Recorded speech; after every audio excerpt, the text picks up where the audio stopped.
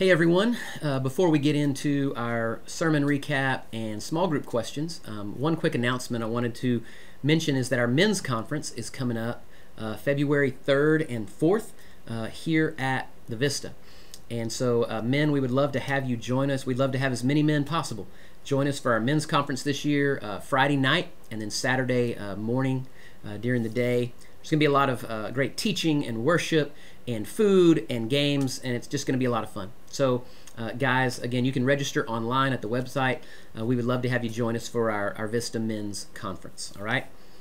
This week we were in the third week of our series, looking at two ideologies, conservative and progressive. And the big ideas this week from the sermon are that our culture tends to sort of push us to be increasingly either conservative or progressive. And so one thing that we want to kind of understand is that we think that it's healthy for the church to be both conservative and progressive in the right ways. And so if we're going to do that, we're also going to have to learn to live then with the tension that sort of comes with that those two ideologies, okay? And so we also mentioned that those two ideologies tend to battle, if you will, to be the source of our identity as much or maybe more so than a lot of other things. And so if we're going to live with that tension and be both conservative in the right ways and progressive in the right ways, then I just mentioned that we're going to need to, number one, keep our identity rooted in Christ and our ultimate allegiance to Him. Number two, we're going to need to let God's Word and the Holy Spirit be our guide rather than culture. And then number three, we've got to learn to be good listeners. And so those were kind of the big ideas from the sermon. And here are some questions you can ask this week in your small groups. As always, the first two questions are the same.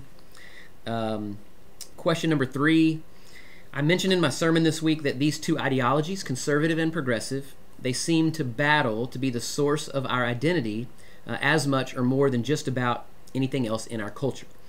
So first of all, do you agree with that statement? Do you think that is true?